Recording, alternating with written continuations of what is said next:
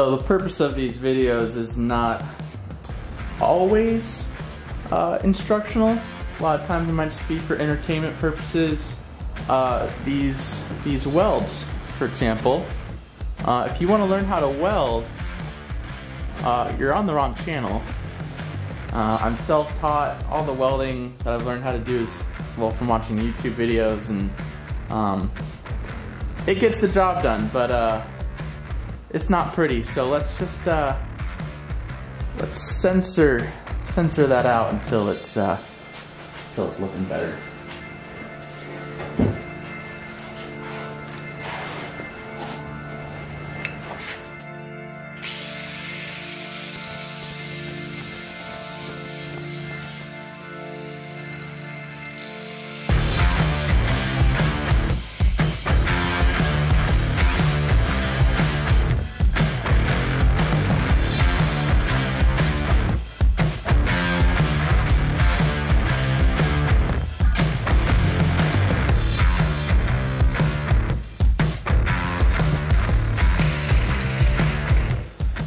There we go.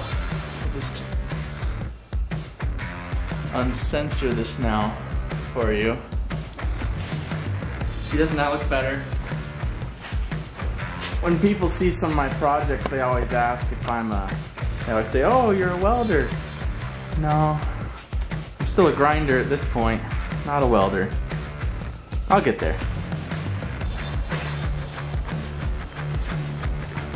So I've decided on these pegs here. I was going to basically treat those like dowels and cut holes into the back side and then slide the shelves in so they'd be like a floating shelf.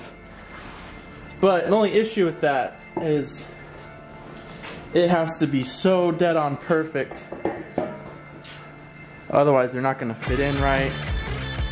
And trying to get it level with this old barnwood that is warped and nowhere near level, it's just, I'm asking for a headache. So what I'm going to do is just sit them on top.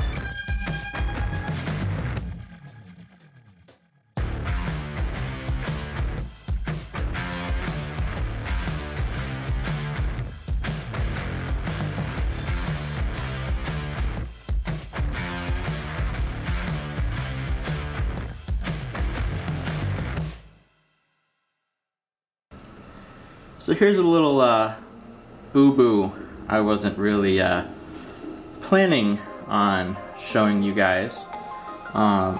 Just like the tops, I decided to weld a little plate to cap off the end here, and as you can see, it didn't go so well. And I wasn't going to show you guys, but I got to thinking about some of my my favorite YouTubers. One of them being Laura Kampf, K-A-M-P-F.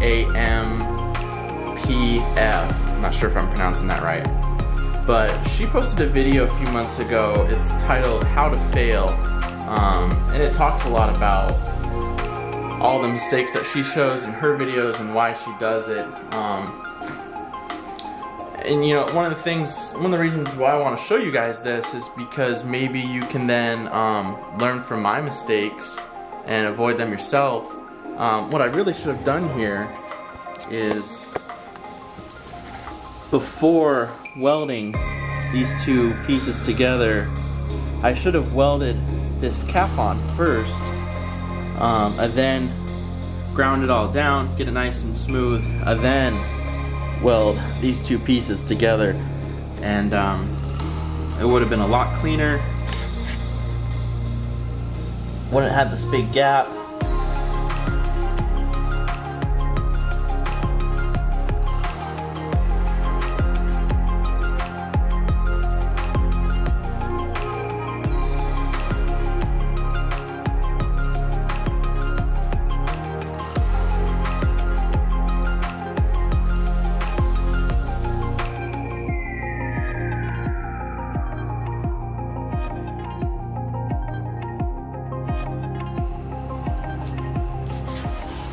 So I did cut these plates a little oversized. Kind of a mistake, kind of not. I wanted to play it safe and have a little bit too much material and could take some off. I can't weld here in the shop. Where you see me welding is actually out at my parents' place, which is about a 45-minute drive from here. So I didn't want to hurt myself by cutting these too small and not being able to weld them on. So I figured I'd make them big, grind it down. I still probably should have taken a little bit more time when cutting these plates and made them a little bit better size. I'm just wasting a bit of time grinding away material that if I had just taken a little bit more time with cutting them, I'd be saving a lot of time now. So, another thing to learn from.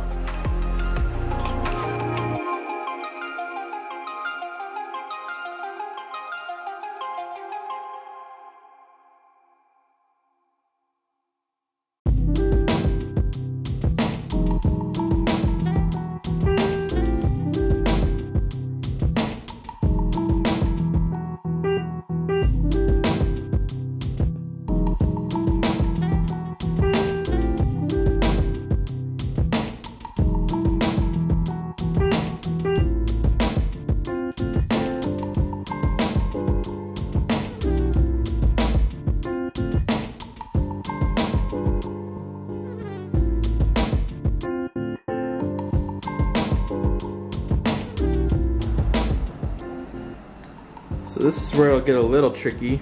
I'm gonna try and heat it up right in here. See if I can bend this down just a bit so it'll sit flat back here, and that will just help level it out.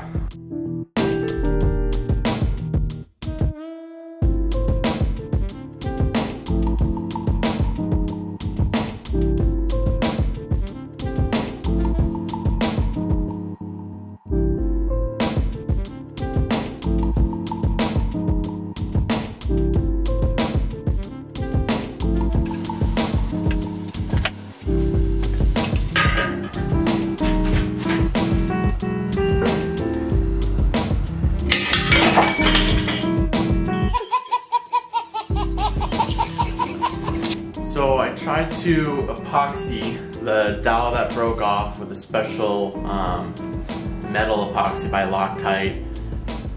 Let it sit for 24 hours, came back in, tested it, put a little bit of weight on it, and it snapped right off. Decided I needed to do the right thing, take it back out and re-weld, and now I'm not worried about it going anywhere. So yeah, and then I did end up painting it off camera.